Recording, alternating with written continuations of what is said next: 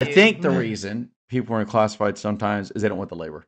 Yeah, it's a labor issue. I don't have to have an attendant there. I don't have to have a rescue team on standby. I don't have to do the training. I don't have to have the overtime. I would never send someone into a space. Just go have lunch. and that's kind of what we're talking about. Yeah, I would never do that. And I come back and say, "Hey, Jan, how you doing?" That would be weird. I'd be like, "I'm going to stay here even if it's not required because maybe I need to get a tool." Maybe there's still a buddy system thing that goes on. So we've talked about that too. That you may reclassify space. How do you know if somebody's having a problem in there?